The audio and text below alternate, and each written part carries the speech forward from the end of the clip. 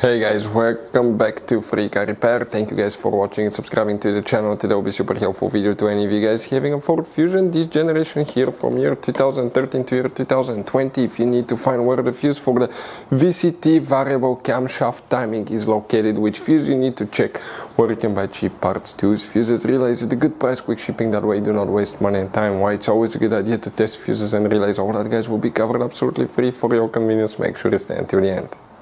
So let us tell you a little bit about us guys. When we get a car here at the garage, we try to make at least 200 free repair videos absolutely to you guys. We make a video about every single fuse, every single relay. Let's say you're in the middle of nowhere, your car doesn't start, you can easily identify what causes that. You can search for engine starter fuse, fuel pump fuse. Let's say that's a problem, you replace it, you're back in the road. It takes less than 2 minutes to watch the video guys. So that will be guys our mission, to make your life easier and to solve your problem. Now in addition guys, we have other channels as well. We make 300 free repair videos on every car we get at the garage, take them completely apart. We do engine work, transmission, body work, engine codes, fuses, anything like that. Now why we do that? To save you money guys.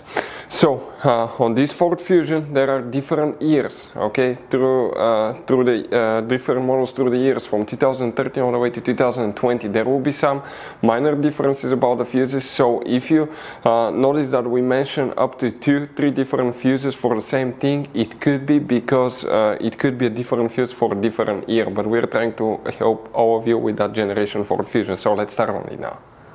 So guys, the VCT, that's the variable camshaft timing fuse, where you can expect to find it. We will demonstrate on that generation Ford Fusion. You guys have multiple fuse boxes, some of them are extremely hidden. We will recommend to check the video on our channel about fuse box location on Ford Fusion. Go ahead, open the hood here guys. Okay, on the driver's side you see that cover that looks like a T. Go ahead and open it. Underneath you'll find the main engine fuse box with a layout like this one. Before we continue, let's explain quickly why it's always a good idea to test fuses and relays.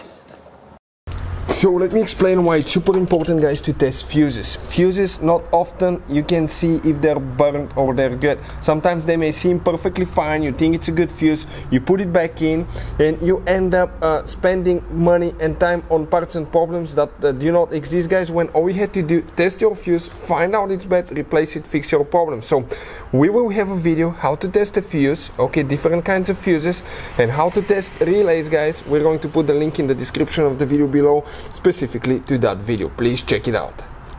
So another thing guys, before I forget, if you guys need to buy any fuses, relays, parts, tools for Ford Fusion or any car at a good price, quick shipping, we'll put a link in the description of the video below for your convenience. That way you do not waste your money and time. So for the VCT variable camshaft timing, we need to check just one fuse. If you have a code engine light related to it, always check that fuse first. Let's zoom in a little bit, and guys, you see under that relay here we will have two fuses. One is barely noticeable, that's fuse 7 and 8. That fuse number 8, that 20 amp fuse that you see right here clearly, that's the one guys that you need to check for the VCT variable camshaft timing. Hopefully the video will be helpful. Thank you for watching, see you next time.